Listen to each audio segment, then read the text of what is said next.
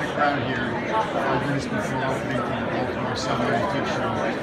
This is my mind goes way back. Several hundred people here. It's Saturday, shortly after opening, and it looks like it's going to be a good crowd today. Yesterday, Friday, was quite busy. This is my booth, and already you can see there's quite a few people.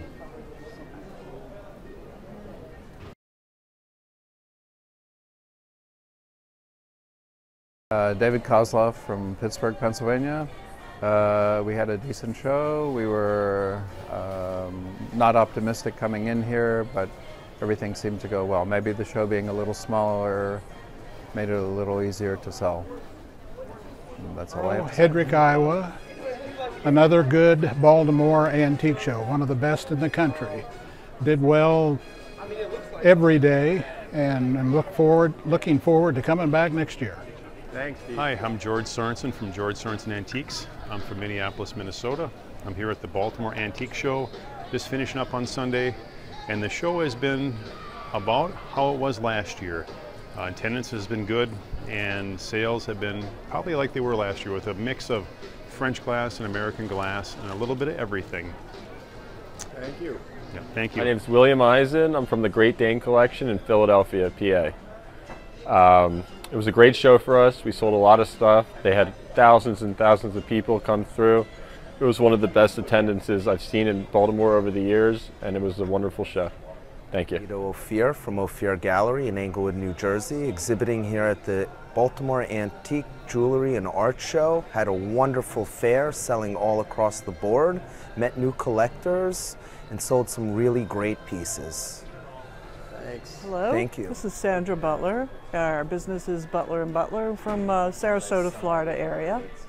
We've been doing this Baltimore show for probably 25, 30 years maybe. It's grown. It's become a very nice show. We've had a very decent show this time, so we're quite pleased with it. Thank you. Okay. Xavier, Excelsior Art, Nancy, France. It was a very friendly show. First time for me. Feel good deal, not enough, but many interesting people, and I expect to be there next year. That's it. My name is Bob Kaplan. I'm the owner of Robert Kaplan Antiques in Palm Springs, California.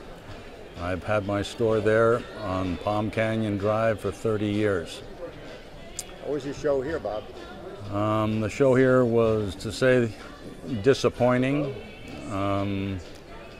Each year in the past couple of years has been, for me, has been declining in sales. I'm sorry to hear that. I also heard that there's a possibility you may not come back next year. Is that true? That is true. It's not good to lose a lot of money, and that seems to be what we're doing right now. Well, I hope you change your mind. I hope you come back. Look forward to seeing you next year. Thank you, Phil. My name is Jeff Myers. I live in Chickaloon, Alaska, and this is my 31st year of doing the show here in Baltimore. You know, I've been doing this show so many years, I have no idea what year I'm in. Well, good for you. 31 years, and of course I started as a baby. But anyway, the show is still a great show. The amount of dealers we've had over the years has slowly decreased some, but the show promoters are really trying to do the best they can, and we actually have had a great crowd over the weekend. We're looking forward to the show next year, but don't miss it. It is the best show on the entire East Coast, so I hope you can come next year. Thank you. Thank you, Phil. And I own the Best of France Antiques in Doylestown, Pennsylvania. We just finished up the Baltimore show, and it was probably one of the best shows we've had in Baltimore for over 3 years. We primarily sold a lot of turn-of-the-century garden sculpture that we're delivering all across Virginia, Maryland, and the Eastern Seaboard. We sold 19th century bronzes as well, and just really had a terrific show. I see all the sold pickups on everything. We have to deliver everything now. That's the hard part. It's not an easy business for us. Some people have a silver dealers or art glass dealers and they put it in a little box. You mean like me? Well, I'm not talking against you, Phil, but we have to actually work to get it to the Thank customer. goodness I don't have to lug these things and deliver them. I don't blame you because we don't want to do it either. But this is what we do, and we had a great show. I'm really happy with the promoters here and Baltimore for having such a wonderful show. Great, glad to hear it. Take care. Thanks. Philip Chasen here. I get to go last. It's my blog, my video. I get to go last.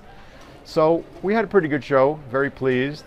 Walking around speaking to the other dealers, most of the dealers were pleased. Not everyone, as you can see from the recording.